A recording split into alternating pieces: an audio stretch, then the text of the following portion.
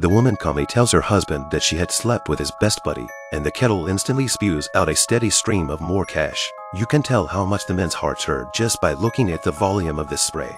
They feel they can't touch each other's bottom line like this anymore and are ready to break someone else's heart to keep what little love they have left. They came to their friend's house and told him that their beloved dog was actually killed by their wife. And sure enough, the friend was devastated and planned to divorce his wife immediately. Then the man went to his female co-worker and told her that her husband doesn't love her because he's gay. After breaking the hearts of everyone around them, the kettle turned out to be a lot of money, making the two of them a cupboard full of money. The woman wants more, but after offending all her friends around her, the woman comes up with an even more horrible idea. She wants to go and kill some homeless people and bury them in a pit, since they don't have any family and will never be found anyway. Just while digging the pit, the man suddenly woke up. What is this? To fill the bottomless pit of his desire, actually want to go to crime. He rushed to stop his wife,